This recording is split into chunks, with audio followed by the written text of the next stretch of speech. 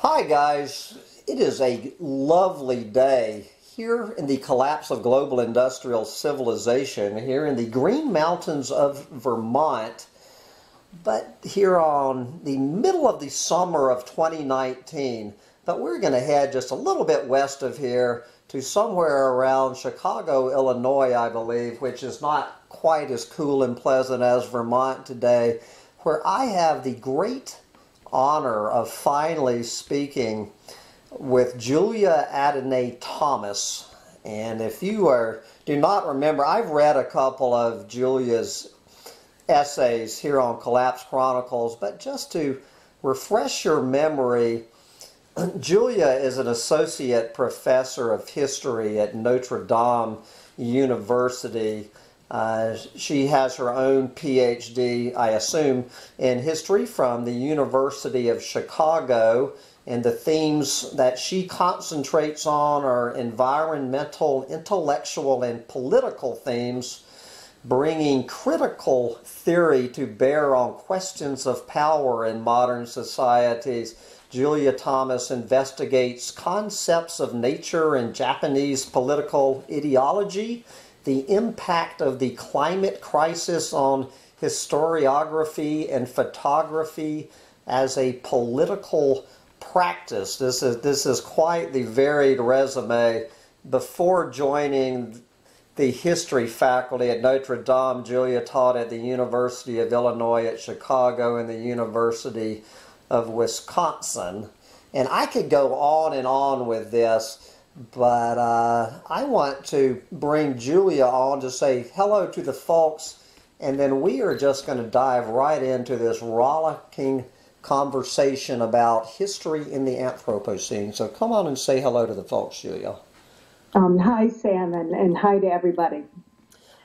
Okay, so Julia, let's just start off this way. I have said many times, usually to a roll of the eyeballs, that I honestly believe where we are today, as you and I are having this conversation, I honestly believe we are at the most exciting point in human history since we climbed down from the trees. That what is happening as we transition from the Holocene to the Anthropocene is bigger than the invention of fire, the invention of agriculture, the Industrial Revolution, and every war we have ever fought combined.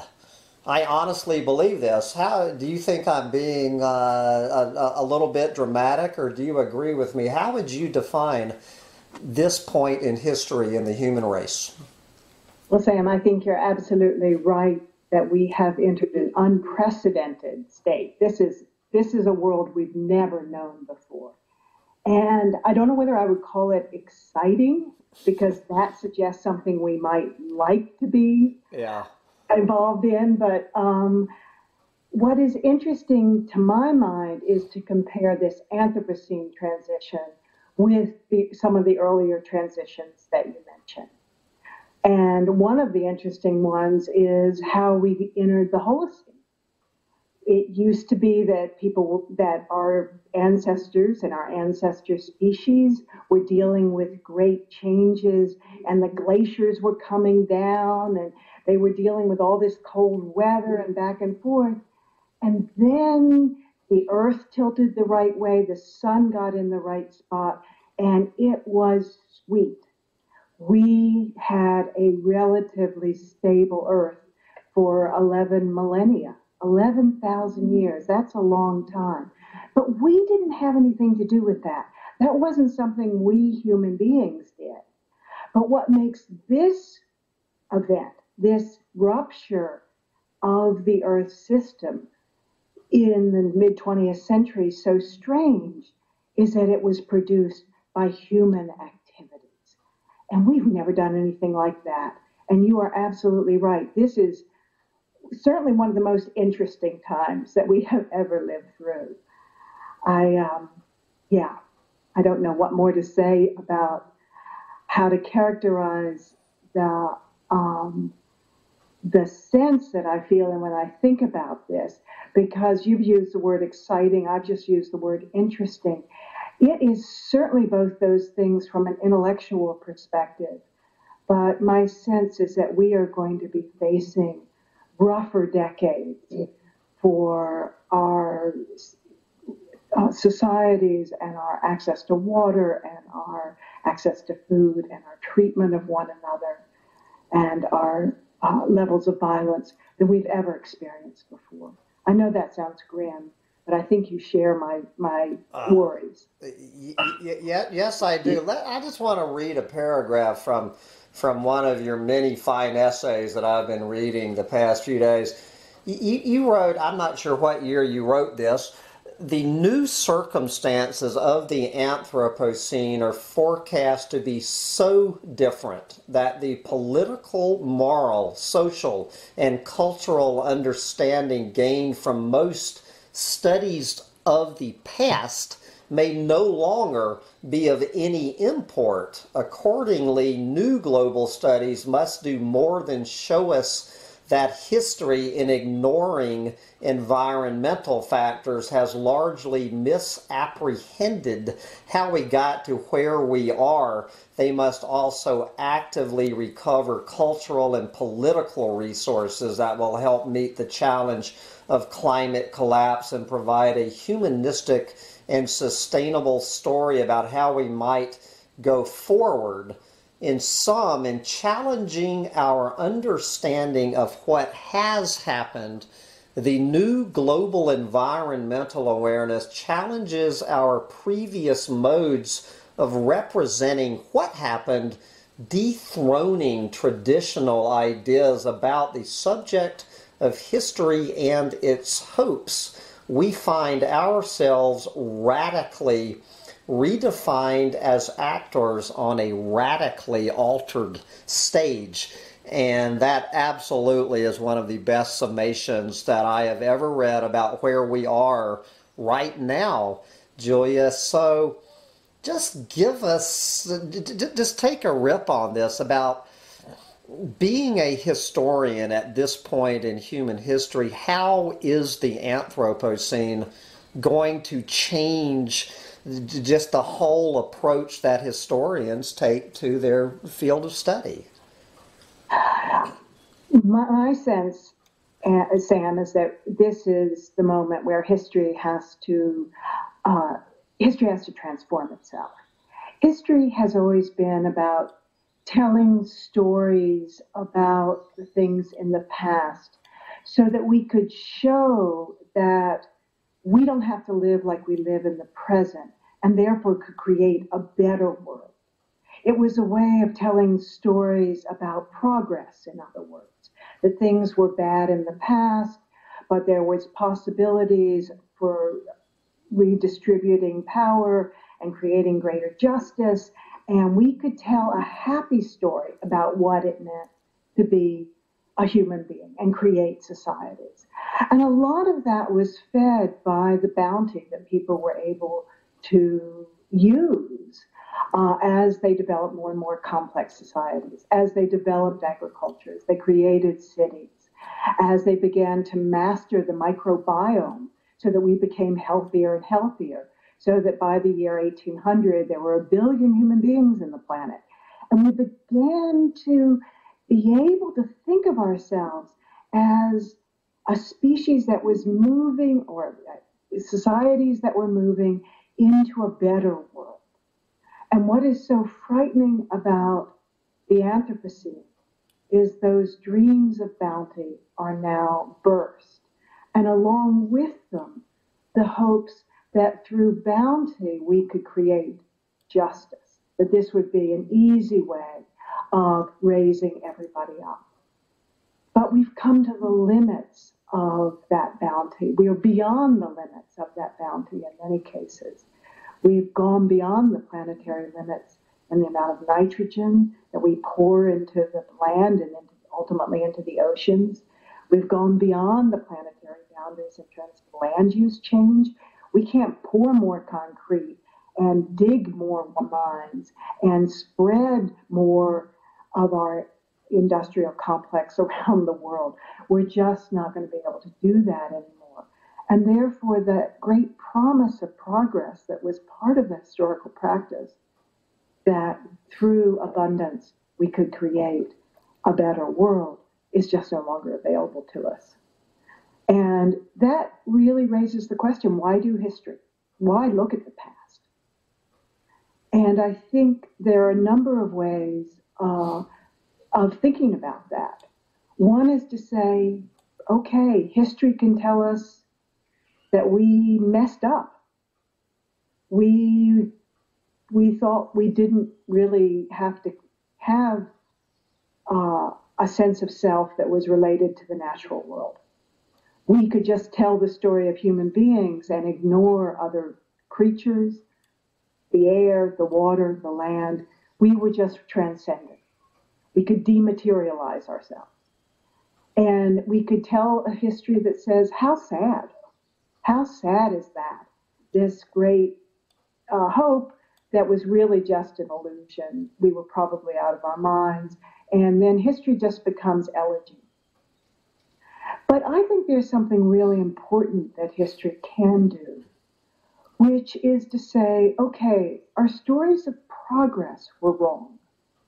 Our stories of progress in the sense of material abundance being infinite, our story of progress in the sense that we could dominate the world more and more and that would be good for us, those stories are over.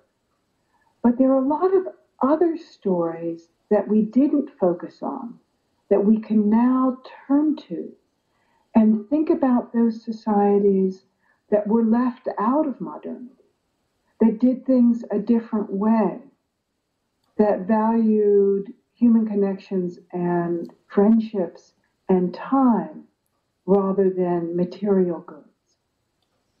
And I think when you start looking for those stories, they're all over the place. Because it took a lot of effort to get people to think that money should be the driving force in their life. It took a lot of effort to persuade people that they wanted to work 70 hours a day. It took a lot of effort to persuade people to have clocks and to think of their lives as measured and managed rather than lived and responded to in the moment. And so those implements of modernity that created these cages around us were actually resisted for a long time. And if we look back at the past, we can see some of those. And we can say that human beings have lived differently in the past, and in some ways better in the past than we do today with less. Because what the Anthropocene teaches us is that we need to engage in degrowth. We need to stop growing. We need to live for values beyond material ones. At least that's what I think. Okay. Since you bring up the word Anthropocene, which is something we talk about a lot on this channel with a lot of the people I interview, but I notice that everyone that I interview has a little bit different definition of the Anthropocene. So I'm always curious to see, subtle but important differences. So what is your working definition of the Anthropocene, and what does it encompass or not encompass? Just give us, when you're saying Anthropocene, what are you talking about, essentially? Well, that's a really important question, because certainly that word entered a lot of fields and a lot of different things. And as you say, a lot of people use it different ways. When I use the word, I defer to the people in geology who are trying to frame this concept. I'm not a geologist. I wouldn't pretend to be an earth scientist.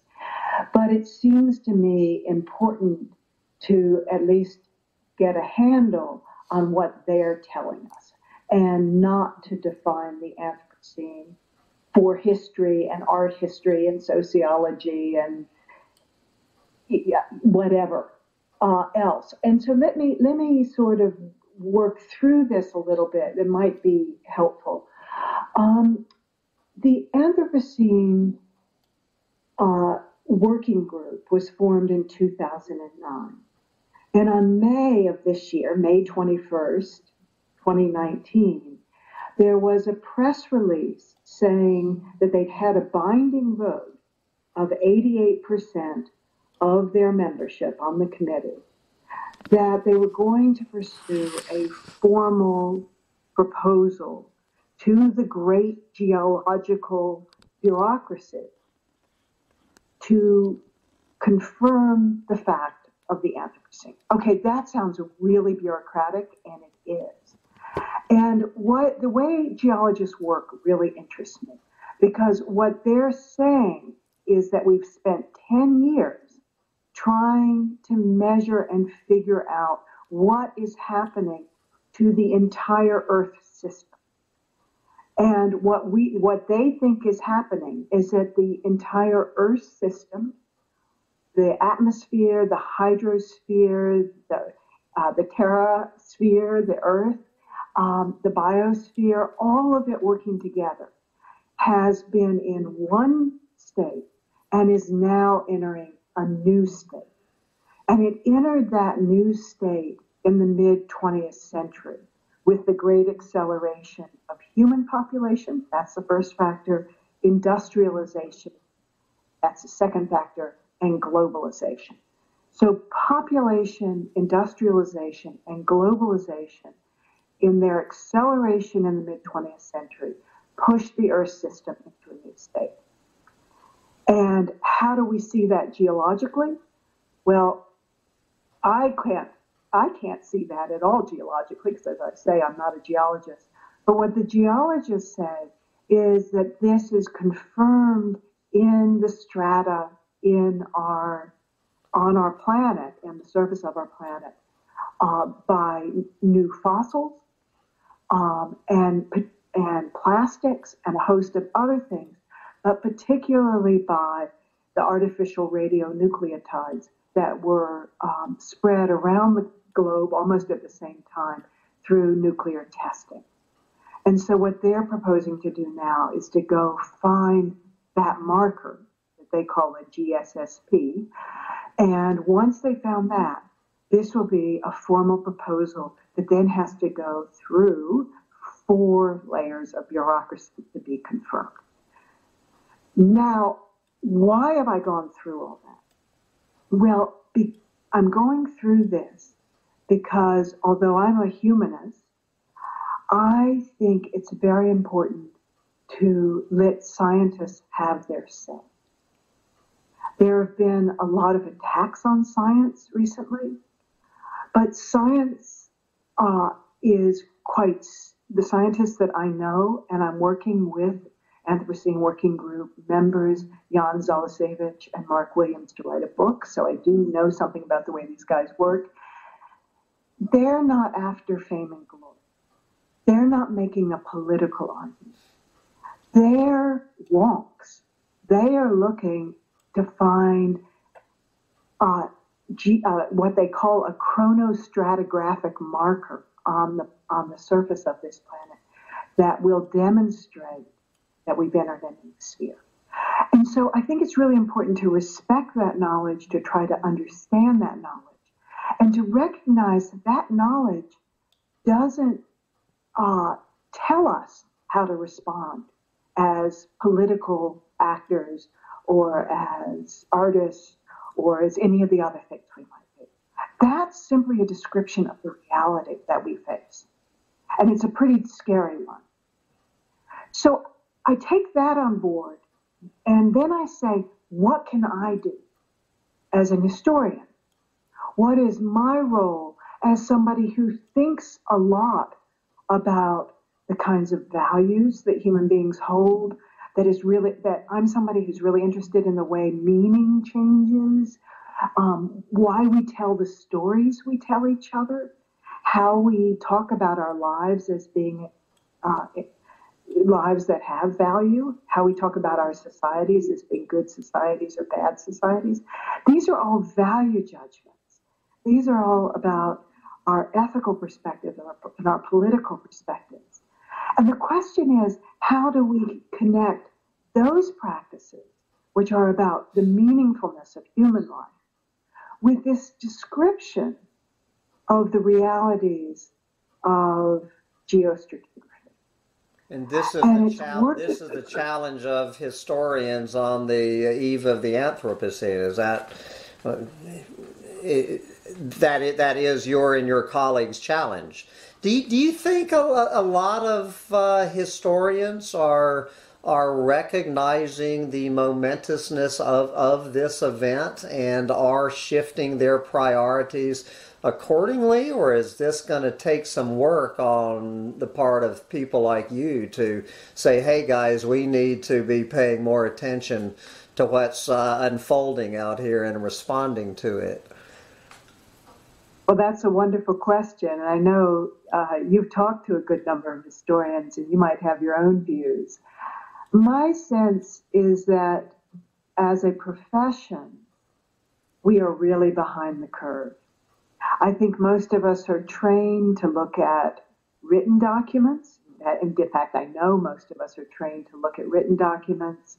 We want to tell human stories, the change over time that happens in human societies. And I think that the magnitude of the Anthropocene is very difficult for historians to take on. And so some of us are beginning to do this in our research.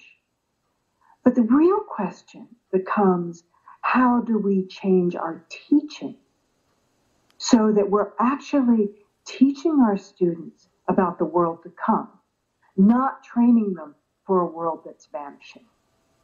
And that means, in part, changing the structures of universities. And that is very difficult to do from the bottom up.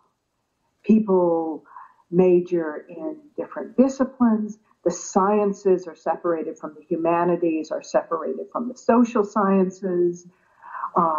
We train people at elite universities in particular to do well in the economy that is based on growth. And if we can't have that economy anymore, if this world of complexity that is fueled by fossil fuels and never-ending growth is actually not the world that we should be training our students for, how on earth do we change things around? And so there are three levels at which historians need to do some rethinking. One is just in their own research, one is in their teaching, and the third way is institutionally. And it's very, very difficult to do. But I would say that we're beginning to do this. And one of the things I'm doing right now is putting together a special forum on Anthropocene history with a bunch of super smart, wonderful colleagues for the American Historical Review. Now, that's not a journal that many people read outside the profession, but the hope is to make a little bit of space within the profession to talk about the Anthropocene. You mentioned that you were co-authoring an upcoming book. Is it early and is it late enough in the process for you to discuss that? Is it going to be for a popular lay audience or a more scholarly text? Tell us a little bit about what we can expect when that book comes out. Well, Sam, I'm pretty excited about this book. This is a co-authored book, myself and Jan Zalesevich and Mark Williams from the Anthropocene Working Group. So here you have a Japan historian and two geologists. And we're trying to write an introductory text. And we've had such fun doing this. It's going to come out next spring from Polity Press. And the name of the book is The Anthropocene, a Multidisciplinary Introduction. It's the Multidisciplinary Approach. And it has been a really interesting process. We've really enjoyed working with one another. But we've also found out how difficult it is to write for a general audience. I mean, you asked whether this was going to be for, the general reader. And of course, that's who you want to reach. You want to be able to talk to your neighbors. That's a democratic act. Explain to them why you think these things are important. And what I found working with these scientists is that we use a lot of words differently. So there's going to be chapters on geology and biology and a number of scientific ways of thinking about the Anthropocene. And then I'm going to write about politics and economics and what we might do to mitigate the Anthropocene. And so we're changing chapters back and forth. I'm reading their work, I'm editing, they're doing the same thing. And they will go through one of my texts, for instance, and they will capitalize Earth absolutely in every place, right? Because when they say the word Earth, which, everybody uses a lot every day, they think about the third planet from the sun. But when I talk about Earth, sometimes I'm talking about the dirt in the ground, but a lot of times I'm just sort of thinking about the Earth in general. Mm-hmm. And I think when I try to give an example of Earth in a kind of humanistic sense, of that moment in Shakespeare's play Hamlet, where he turns to his friend Horatio and he says, Horatio, there are more things under heaven and earth than are dreamed of in your philosophy. And what he means by that isn't there are more things on the third planet from the sun and its upper atmosphere than are dreamed of in your philosophy. What he means is, the world. And so that means that in writing with scientists, it's really hard to find a language which is both accurate, because we want to get it right, and makes sense to both people who know science and people who know the humanities and social sciences. So trying to do that has been a marvelous and exciting challenge. And we'll see what the readers think when it comes out next spring. But I hope we've managed to find a way of really talking to people. Well, we definitely will have a follow-up talk when that does come out. While we're on the Anthropocene, I don't want to let it slip through the cracks. One of the essays I read out recently on Collapse Chronicles, which some of these listeners may recall, is the article you wrote, just making sure that people understand while climate change is certainly a major player here in the Anthropocene, that don't let it be forgotten that it is just one player. There are more players on the team. And I just want to just to touch on that essay where you kind of expand this out, and just so make sure that readers understand that the Anthropocene requires a new way of thinking. The Anthropocene is a multi-dimensional challenge. Our future is more unpredictable than ever. And so just run with that a few minutes and try to clear up, because I do think that a few people are waking up to climate change, which is good. It's a good wedge into the larger discussion. But open up that wedge a little bit more, Julia, and try to explain to people why climate change is not the only thing that you and others are talking about when talking about the Anthropocene. Yeah, Sam, I thank you for that question. One of the things that you know well, and I expect our listeners do as also, is that you're right. Climate change has been a hard sell. There's been a lot of resistance in the United States particularly And it seems as though we're barely getting that issue on the table. And that's a good thing. I am for certainly discussing climate change because it is such an important part of this whole picture that we're looking at. But what I've noticed is that some very powerful people, some of our leaders, some of our public intellectuals, have picked up on climate change, and they believe it's an important issue, but they reduce it to things like CO2 emissions from our cars and from our factories. And then they ignore things like the fact that most greenhouse gases are emitted through extractive industries. So when you go mining, when you agriculture emits greenhouse gases. These kind of industries are also producing climate change. So people take climate change, they reduce it to CO2 only from cars and from energy plants. And then they say, we can solve this problem.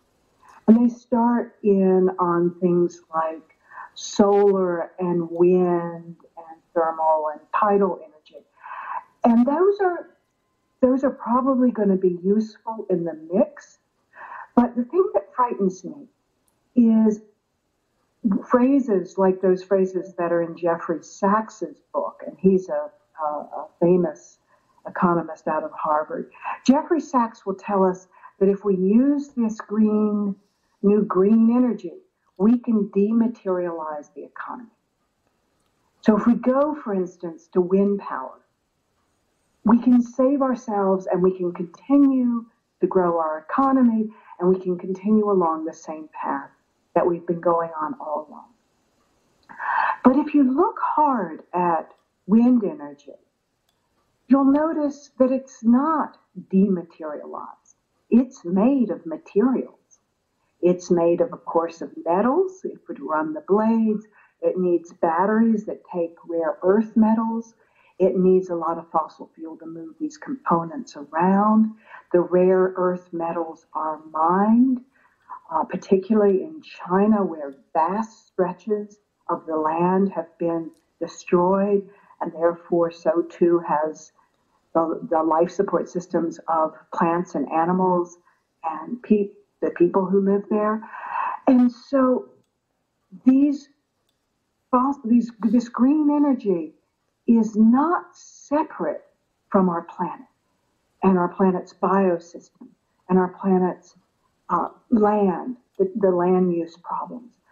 And so the focus on climate change alone has worried me because it's now become a solvable problem so that we don't have to change our ways of living. We don't have to change our economy. We don't have to change what we think of as a good society.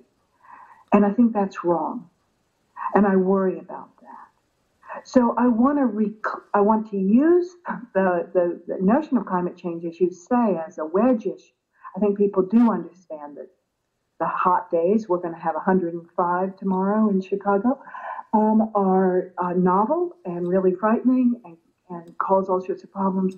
But it's not the only thing going on. We need land. We need other plants. We need plants. We need animals. We need all sorts of things to work. We need a water system that works. And it's not just climate change.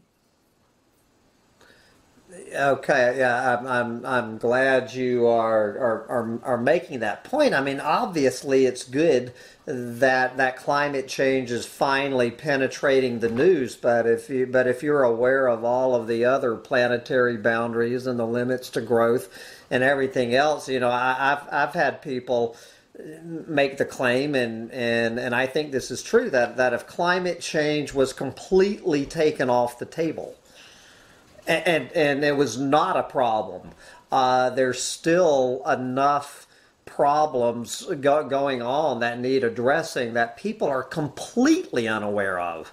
That it might take a few years longer, but it would still get us to the same place, which is the brick wall waiting for us at the end of our limits to growth.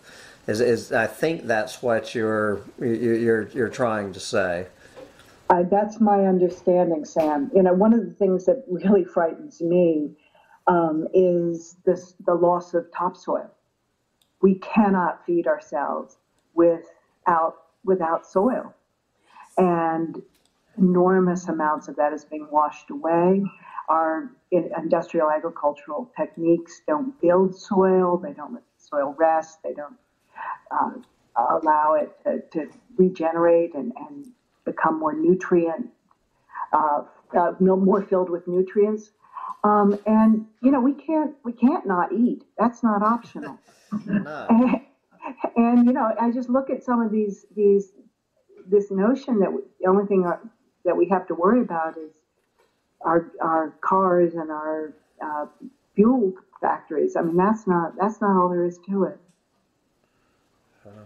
Okay, there's so many places I want to go on in this in this discussion, and yet we're 36 minutes into it. I could just never resist asking this question whenever I'm interviewing any sort of historian. I know historians are loath to make predictions, so I'm not asking you to make a prediction here. Let me phrase this question. So, just what is your hazy, if you were writing a novel and your main character was a historian in the year 2100, looking back and assuming there are any historians in 2100, and looking back and trying to explain what happened in the 21st century, what would the brief outline of your novel and your main character sound like? Oh, gracious, that's a hard one. I think there are places for hope, and I'll tell you what it makes me think. If I were to look back from 2100 at our time now, the places that I would look would be the return to a simpler way of life, a greater engagement with community. And where I'm finding that, Sam, is in Appalachia. I grew up near the Virginia-Tennessee border.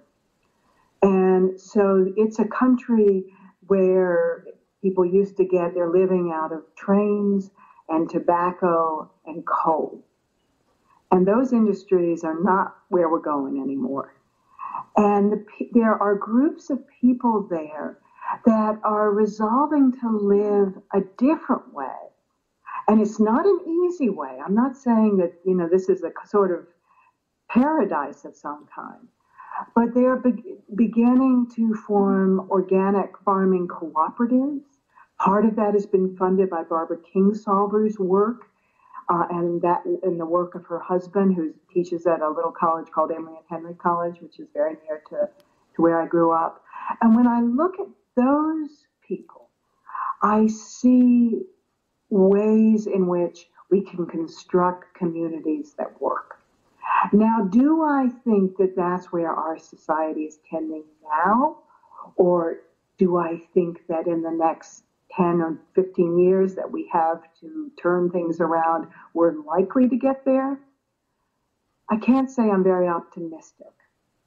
But I do think there are going to be pockets of decency that will be able to resist some of the worst trends that we're going to face, partly because of the strength of community. And I think that that's worth thinking about, because otherwise it just looks so bleak to me that the thing I want to say to you is, yes, looking back on 2100, we'll just want to rend our clothes and pull our hair out and scream at the past for having been such knuckleheads. And that's not a happy story. So I think if I were to try to tell a story of hope, it would be a story that focuses on community and reduced materialism. But whatever story you're telling, is it safe to say probably one of the few things that pretty much everyone I've interviewed agreed on, no matter what their story is and their visions of life in the year 2100, it does not include a planet of 10 to 12 billion people. That's what they're suggesting we're headed for, and I am. That would be pretty catastrophic. The Anthropocene Working Group has, in its press release that I mentioned earlier, it actually says population growth is driving this, and that's an important thing to say. That population growth is driving is the driving the Anthropocene. It's driving the transformation of the planet. And I'm just astounded when people are shocked to talk about population and claim that people that are worried about population growth don't love babies and want people to flourish. In fact, it's because we love our fellow human beings that we recognize that people are not going to be able to flourish with 11 billion of us on this planet. And what I am conscious of when I say this is how much trouble you can get into by making that claim, and I suspect you've gotten into some trouble about that. Because I don't mean to frame it as suggesting that some group is more important than any other group. What I'm suggesting is that we can choose to have a smaller population and actually learn to treat one another better and bring up the children that we raise in a more flourishing world than in the one that we're headed towards with 11 billion. And it's not just about the worries about feeding all those people. It's about the rise of new diseases. It's about the fact that we can't, as the world warms, and if we go along as business as usual, as you well know, that's about 4 degrees more by 2100, and that's 7.3 degrees Fahrenheit by 2100. We're going to have to move out of vast sections of this planet because we're not going to be able to live there anymore. And once we do that, you're not only talking about a huge rise in population, but in a smaller area. And of course, as the seas rise, we'll get more condensed. Well, what I was driving at is the famous bottleneck that we're headed, like for all the reasons you just mentioned, that it looks more and more apparent, at least to me and a lot of other people, that there's no way there's going to be 11 billion people on this planet at the end of this century. Or have you really plumbed the depths of this question in your own research? Well, I haven't looked at it particularly in my own research in terms of future prognosis. But what interests me is what the Japanese did earlier. And one of the things that some people seem to think is that if the population doesn't grow, we're not going to have a bountiful economy. But when you look back at Japan in the 18th century, the population remained stable. The population was about 30 million. And yet well-being, meaning how long people lived, how healthy they were, how many things they had through handicrafts and through trading, actually increased. So they lived better because they had learned to live within the ecology of the Japanese islands without their population growing. And that was an interesting moment in human history. It says we don't have to always grow our population when we get healthier and stronger. We can actually have fewer children. And of course, the Japanese didn't have the kinds of birth control that we do now, but they chose to get married later. They chose to go off and work away from the village that they were going to come back to and marry into. They would try to abstain, of course, from sex. That always is a good way of not having children. That's a good one. Actually, were really interested in small families because they knew small families would allow them to live on the land that they had to live on. And I think if we realize that with our current birth control technologies and these other things that we can actually have our population level off and then turn around earlier than that 11 billion figure that you used. And if people have access to birth control and have access to information, as you know from talking to Alan Weissman, they will choose the route of smaller, happier families with better education and better life chances. And that should be seen as a good thing.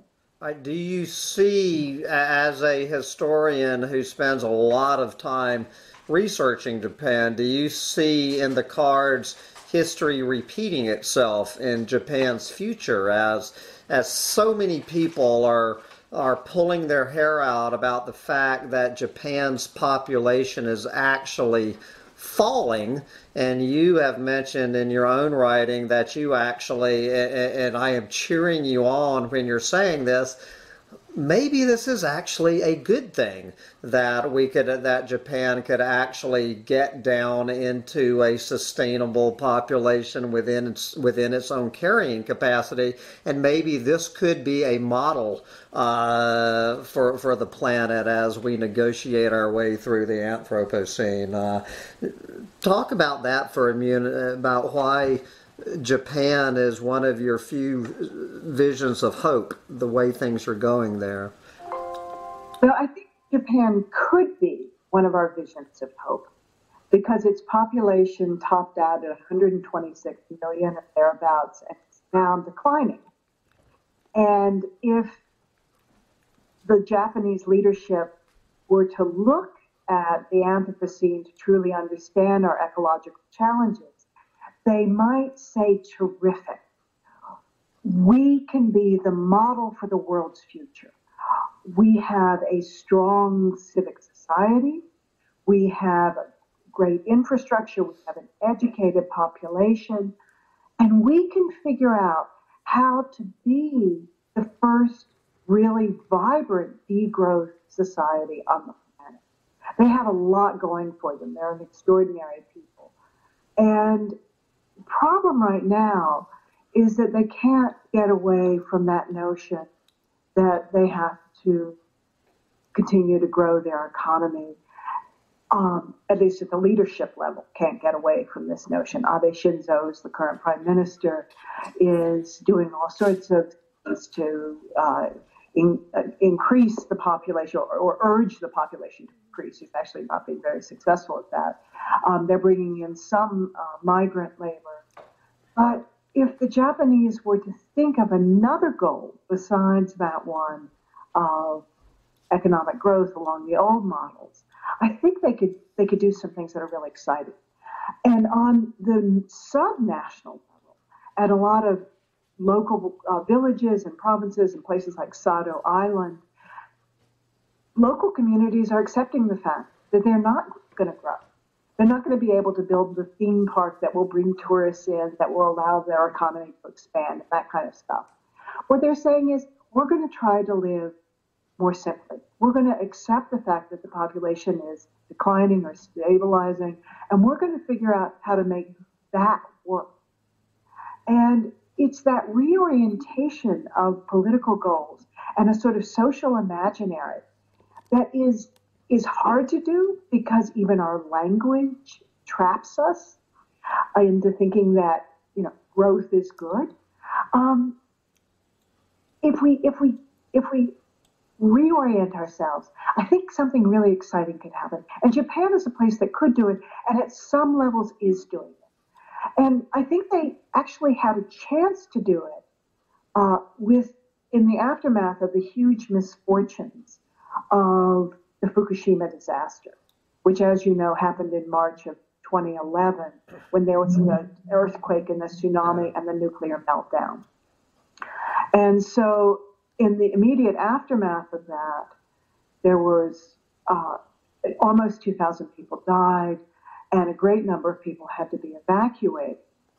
But one of the happier aspects of that disaster was that the government asked people to conserve energy, and because they were going to turn off all the other nuclear power plants because they were worried about how safe they were. And Japan's energy use went down 30%. All they had to do was ask, and people responded. And that's pretty extraordinary. If the United States were to say, please turn off your lights, let's really make a deal of this, we might be able to do something like that. And Japan did it. But now it's cracked up. And now they're beginning to reopen nuclear plants. Yeah. And now they're beginning to move people back into the Tohoku area. And I think that's a real shame, not only because that nuclear plant is continuing to melt down, there's still a lot of danger up there, but because with Japan's declining population, it might have been possible to consolidate the refugees from the Fukushima area into new local communities and begin to try to rewild that area and allow other species to come back. But unfortunately, that avenue has not been pursued. And a lot of the coastal communities moving back in now behind even higher barriers of poured concrete to block out future tsunamis and all the rest of it, even though we know with the rising sea levels, that's a never-ending problem. You're never going to make yourself truly safe. So I think that if there were better leadership in Japan, there'd be real opportunities for doing some wonderful things. And as with our own dear country, all you can do is hope and keep working and doing the kind of things that you are doing by bringing these issues to people's attention.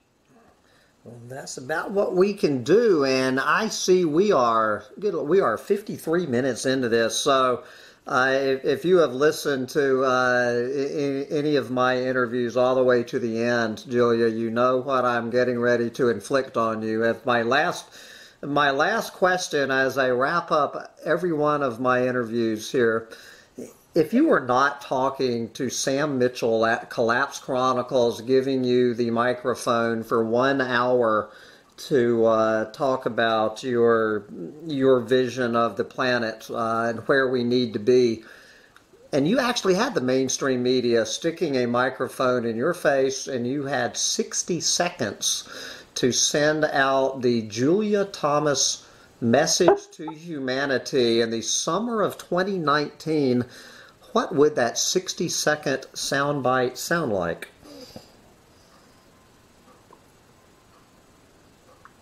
My gracious, that I need to think about, but I think 60 seconds. What would I say? I would say we have a new planet. We need a new society. That's what I would say. And with that society, we need a new economy and a new sense of what human values are.